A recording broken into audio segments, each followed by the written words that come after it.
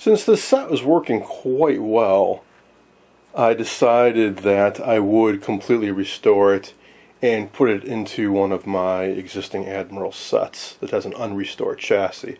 Most likely my blonde 30A16, which has a nice all-original chassis in it that I have not touched, and I kind of would like to restore it someday, but in the meantime I could just slide this one right into it and have a functioning set, so why not? One thing I'm not too crazy about on this set though is the picture tube has definitely seen a lot of use. If you recall, when I tested it, I had to let it run for a while to get just up into the green, and I can tell when I turn this on it takes a little while to warm up, and when you turn the set off, the raster and the dot just immediately are gone. There isn't that usual dot that slowly fades away, and the life test on this wasn't so hot. So even though it was installed in '56, I gotta say this set saw a lot more use after that. Now, as far as the recapping goes, I did just a quick and dirty job. I did not restuff the electrolytic cans, for example. I just stuck in the electrolytics down below, and I used the generic yellow caps for the most part.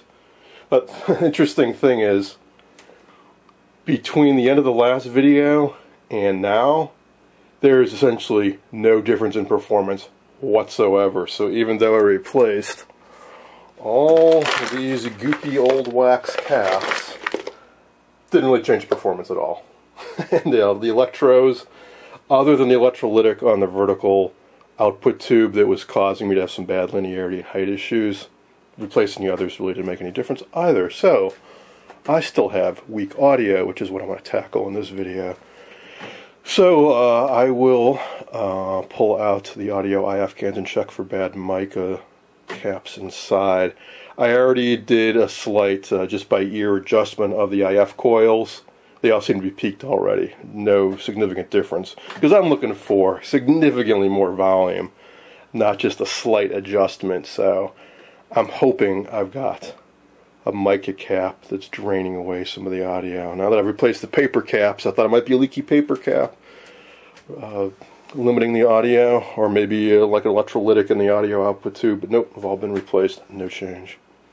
Something else I wanted to point out is I got a comment about how much current this set was drawing. That was not because that resistor was frying. These sets draw that much current, so when I turn this on right now, check this out. I'm on the 4 amp scale, which is the one with the red line on it here. So when I turn this on, yeah, it jumps up to 2 amps. And then it drops down as the tubes start to warm up, and then it will slowly climb back the other way and settle in at a little over 2 amps. And the wattage is on the scale below. So yeah, we're looking at a little over 250 watts. That's how much a little 10-inch black and white TV draws. Or at least the higher quality ones. This has a pretty high tube count, just like the RCA 630TS. Both draw a lot of current just from all the tube filaments. So here's where the audio is at right now. Which isn't terrible, but oh, that's interesting. There's a huge drop off in volume.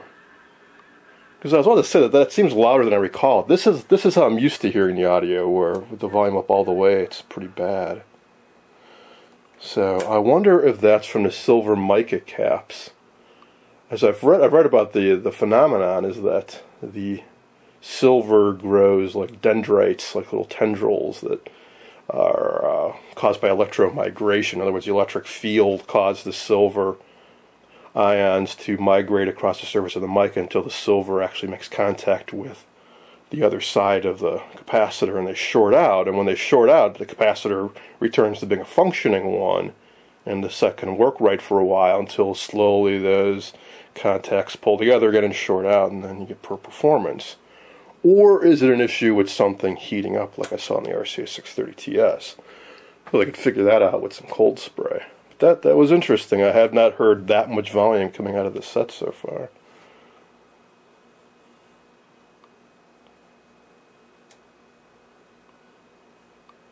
And now, back to really weak sound. I'll let this set cool down for a while, and try firing it up and see if I get good volume. Okay, I let the set cool down for a while and just turned it back on. Volume's much louder, albeit distorted. So I'm going to let it play for a little while and see if it cuts out again.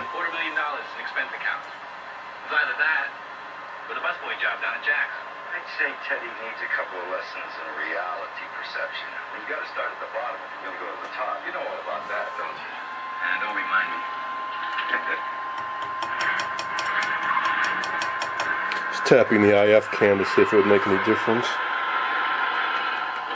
First audio in tube, audio output tube.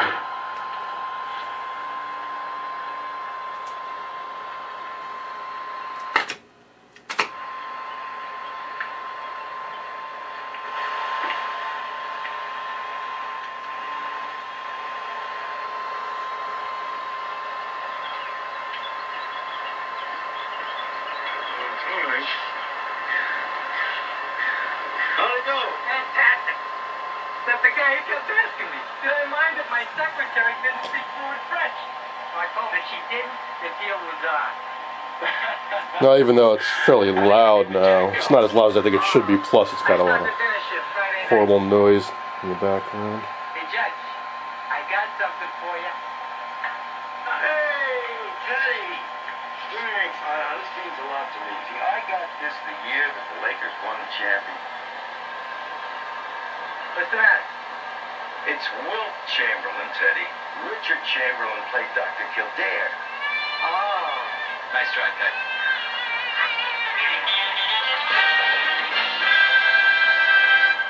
I need your help. I need you to find out what's funny. After about 15 minutes, I can't reproduce the problem. And these intermittent problems are the worst of all to try to track down. I guess I'll cycle the power a few times and see if I can get the problem to reoccur. And whether I can or not, I'm still going to take a look inside that IF can. Well, the sound just cut out completely, so now I'm really puzzled as to what's going on. Yeah, now it's back. I cleaned the pins on the tuner drum.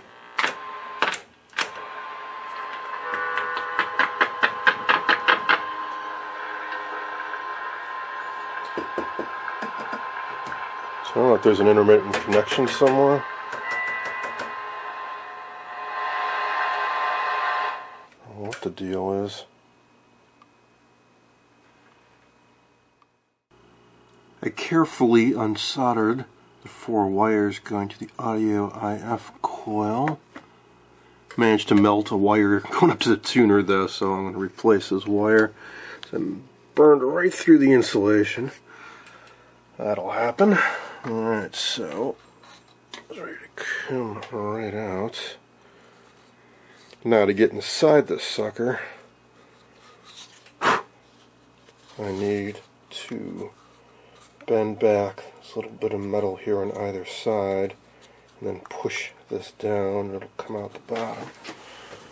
Let's see if I can get it. Okay.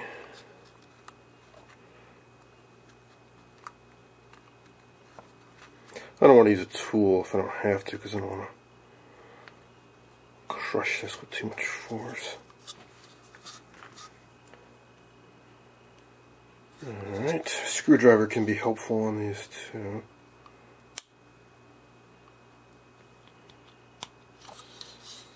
This one's being real stubborn.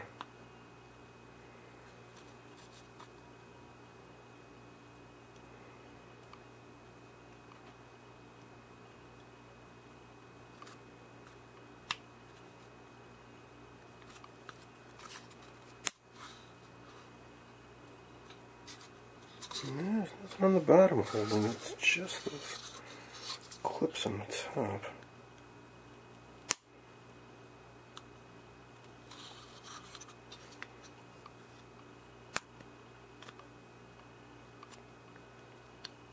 keep happening as I get one side going and the other side pops out.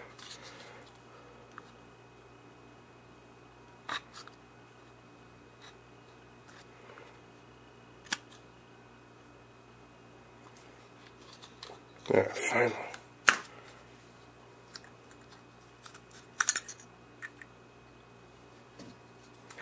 And there it is. Crappy exposed mica capacitor. At least they're nice enough to stamp a 30 on it so you know what the value is. That looks kind of ugly underneath. So that would be your corroded silver plating there on the mica.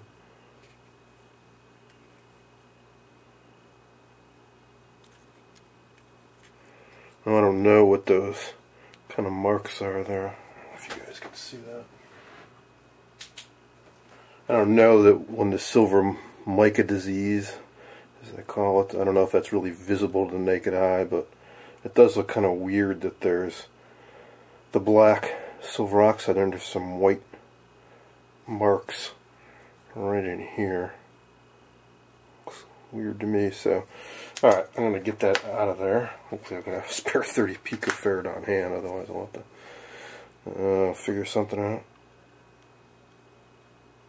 Something too, there's a little blob of something up here. Might just be stray solder. Anyways, to get these out, what I'm going to do is just nip them out slowly, carefully. I do not want to damage the wires or the posts or anything.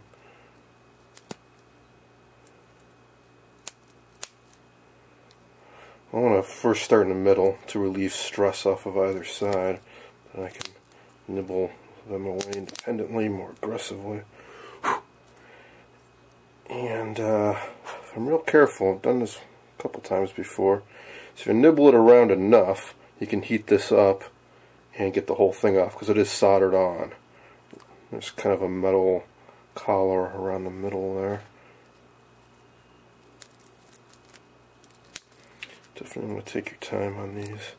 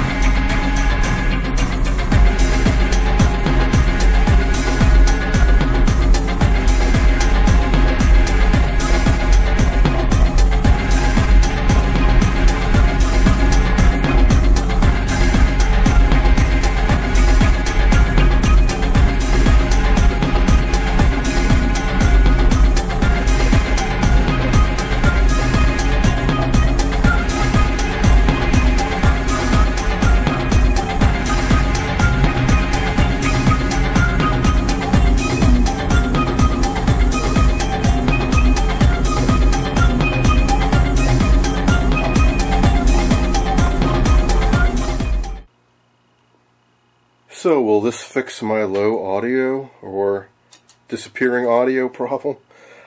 I don't know, but I figure it couldn't hurt. So I'll reassemble the shield and pop it back in. It goes on this way, so the notches fit around the threaded shaft.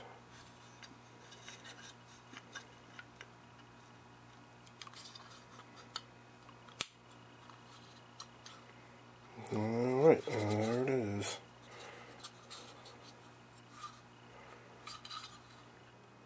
Okay, when I turned the set on, I had sound briefly, and then I cut out entirely.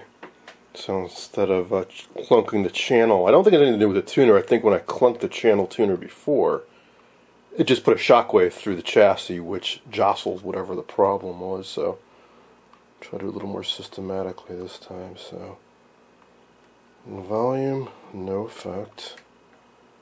Contrast, not affecting the volume. So here's the audio connection. There, here's the volume control. Tap the IF can. Nope. Wiggle the IF tubes.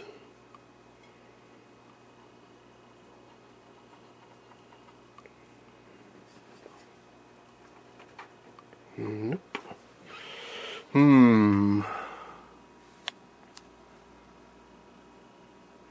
Nope. Because I will change the channel clunker again. Well, I'll try the fine tuning first.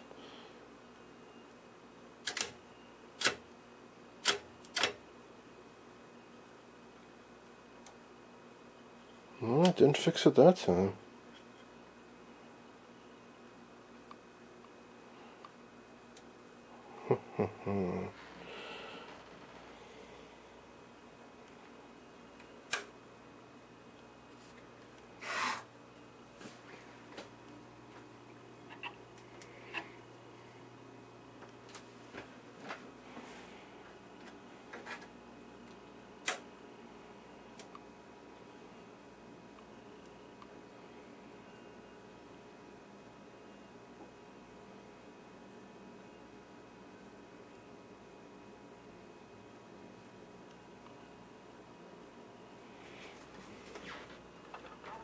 Ah, it's a speaker connection. Try it for 60 days. If your bud doesn't turn it, just return it, and we'll give you your money back. It's an amazing transformation, and what's most amazing is that it was in 60 days. I love how I look. No, because I put that new mica cap in there, although it's Before we go any further, 30 picofarad, I think it was plus minus 2%. this show is real. Odds are pretty good that it's not going to be exactly the same value as the old one, so I'm going to tweak this coil a little bit. There's a slug on the top and the bottom. I'll just do it by ear.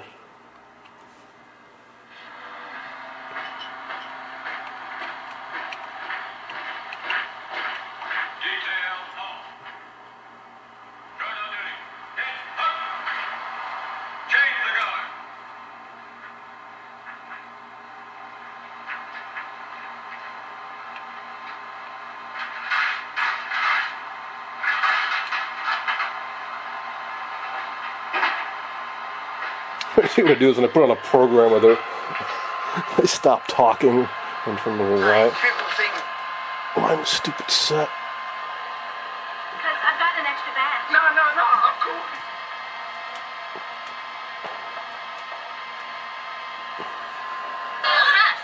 Come, tell me more. Anyway, this fisherman told me his boat was destroyed. Cartoon, they pretty much have non-stop noise You mean going. like Betty, when she can't find a date for Saturday? Or like Veronica, when she can't find her credit card? Let's go back Take there. me to the beach party. I'm better. No, I am. Take me. Hey, I'll say Arch. Huh? Now look what your petty jealousy has done. My jealousy? You're the one who's jealous of me. In your dreams. That's definitely louder. Nightmares. Much louder. You know, Jughead, I'm here doing research on a really exciting, weird mystery. You think about is who to ask for a date. Intruders. Well, this is Pelican Cove, where the beach party will be. But this is also where the Alright, so I think the audio was cutting out before because of a flaky connection here on the speaker. Like there. Wow. So I'll clean up those pins. I wish I could. And I think that mica cap definitely helped. There's just so much to like. Background noise seemed to have decreased quite a bit. And something else I want to take a look at is this contrast control. I turned the contrast up. Some some gal who would sweep me It off really my distorts the picture. I got to keep the contrast really low, or it starts getting all wavery on the edges, like the horizontal hold is not stable. Kind of looks like 60 hertz AC is like ripples getting into the circuitry.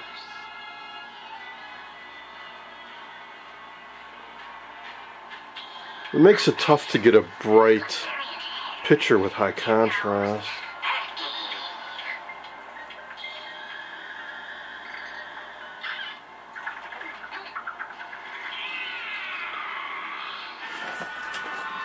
Now, first thing I'll do is there are still a couple electrolytics I have not replaced in this upper chassis.